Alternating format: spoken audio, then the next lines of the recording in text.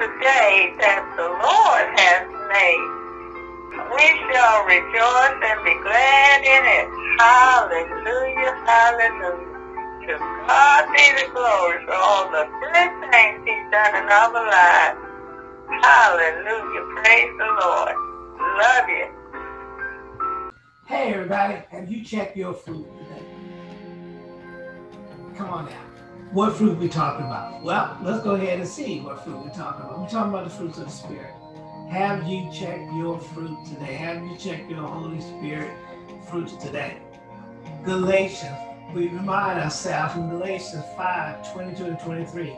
But the fruit of the Spirit is love, joy, peace, long-suffering, which means patience, gentleness, goodness, faith, which means faithfulness, meekness, temperance, which means self-control. Against such there is no law. Have you checked your fruit today? Have you focused on those things that you need to conform to the image of God, the image of His Son? See, most people would sit there and image, and like I said, it's not based on outward appearance, it's based on the inward. It's based on things that people can sense around you, being somebody who cares and loves one another, somebody who operates in peace because they joy of the Lord, right? It's our strength, the Lord peace that passes all understanding, because we know it's in Him. If we abide in Him, He's going to bring us through. With these characteristics, based on the indwelling of the Holy Spirit, needs to be manifested and cultivated in our life daily. See, therefore, when you don't have to worry about the fact that the people see you going into church and say, oh, that's a Christian, but oh, when he comes out, they act like a fool. Because you're saying that I go in there bearing fruit and I walk out bearing fruit. I go into prayer and it will bear fruit. I'm coming out of prayer bearing fruit. Have you checked your fruit today as a Christian? I'm telling you, as a Christian. Because we need the Holy Spirit to help us bear this fruit, these characteristics. We want to operate in love to one another. That's what we're supposed to do. That's what people are looking for us to do. You can't be an effective witness if you don't bear fruit. But God says, work on it, cultivate it, let the Holy Spirit, He's the one who's going to teach us. I'm just making sure I remind you, that's what He called us to do, to preach the gospel. Preach the gospel. And according to this, let's go into the meekness. A lot of people sit there and think meekness is weakness, huh? Because they think that the best way you're supposed to show yourself is I'm bad, you know. I remember that movie called Stir Crazy with Richard Pryor and Gene Wilder, I think it was. And they went into the prison, I'm bad. So that the people, they figured that that'll keep you off their back, but it's still here to sit there and fight. Even the people that think they're bad always got to fight somebody just to prove something, huh? But meekness does not mean weakness. I put up there in the scripture, you see, I put the title, meekness equals submissiveness. And not submissiveness so much to people, but to God. That's what we want to be submitted to. That's what we want to be discipleship to God through Jesus Christ and believing in the Holy Spirit. Being submissive to the Holy Spirit.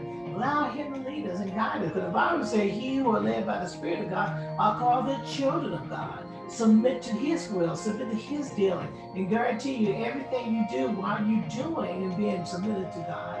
If it does not line up with the characteristics, then you need to question yourself. You need to check your fruits today. Also, it means humility or humble. I like this part. I want to bring this part out to you on this. Let me take this off for a second. I want so you can see me fully. I like that part about humility or being humble. Sometimes as believers, we operate, or at least it appears sometimes, we operate in pride and boastfulness. But in reality, the reason why we have mercy towards somebody else is because mercy was given to us. We have grace towards somebody else because we have grace given to us. We're supposed to be humble. We're supposed to be submissive to the Holy Spirit. And we're supposed to be humble. The fact is that I didn't earn it. I didn't earn being a Christian. I didn't earn being good, righteous, or whatever you want to call it. I didn't earn it. He did. And I'm not even cultivating based on my ability, but his ability. It's his characteristics is coming, and I'm allowing myself to get out of the way and let the Holy Spirit have his way. And that's what God's looking for. Have you checked your fruit today? Are you showing the meekness in your life? I ain't said weakness. You know, one thing we brought up before, when Jesus was taken and arrested, he never said, you know, the song, he never said a mumbling word. He didn't cower to those people. He said, I laid down my life and I'll take it up again. He don't ask you to be a coward. Stand firm in the midst of all types of situations, but at the same time being humble, knowing the only one who can get me out of this is God, not people. All right? So check it out. Have you checked your fruits today? Have you, all those fruits we've been talking about, all those characteristics, have you checked them? Because that's what God is looking for us to do. And the fact is, you know why it's so important being meek? And look at these scriptures here. And Numbers 12:3 says, now the man Moses was very meek above all the men which were upon the face of the earth. Come on now. Now, some of y'all want to study Moses. Moses sometimes got mad. Moses got into battles, or he led battles when he went into the promised land. Hey, Moses one time, before he encountered God, he killed a man. Thought he could deliver Israel on his own flesh, ended up killing a man. And fled Egypt because he was a fugitive. Huh? And then he was up in the mountains, and he was content, and he didn't want to go back out there, but God sent him back out there. So I'm just saying is Moses fought battles. Moses doesn't being meek doesn't mean being weak. It just means submissive to God, which Moses was, and humble, knowing that it was God's power, not his. Look at some of the scriptures here in Psalms 22:26. The meek, come on now, y'all, look at this. The meek shall eat and be satisfied.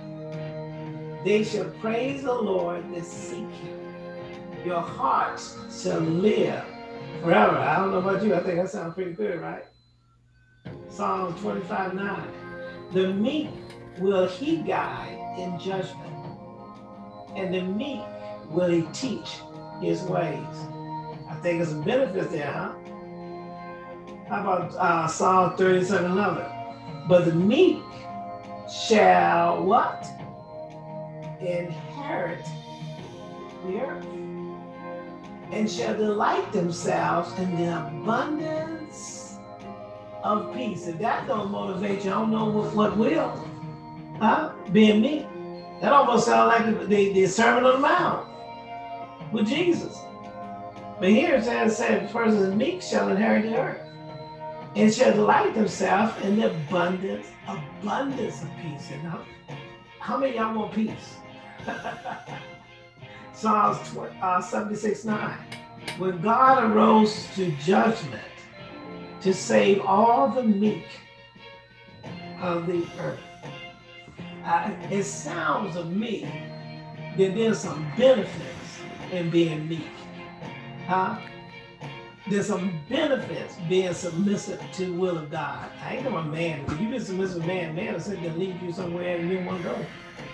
But I like what I say, Jesse Planter said, sin will take you farther than you want to go, keep you longer than you want to stay, and charge you more than what you want to pay. You go ahead and be submissive to people, you're going to find out you're going to have to pay some prices, and just the prices you don't want to pay, and stay somewhere longer than you want to stay. All right? So it's always better to be meek. Have you checked your fruits today? That's a reminder for today. Work on being meek, submissive to God, and being humble to others. Don't be judgmental to other people because of their weaknesses, because of their shortcomings, because you had shortcomings, you had issues, and God has been working with you. God has brought you a lot further than you want to. Matter of fact, be thankful that He has brought you further. I like what I was saying to say, I'm not what I used to be. Huh? I'm not what I want to be. I'm not what I used to be, but thank God that He's going to take me where I need to be. Just focus on that. I know I said it wrong. Don't worry about it. The whole point is this. Have you checked your fruits today? Is this something you need to work on? When you see this video again, check that out again. Are you showing meekness? Not weakness, but meekness.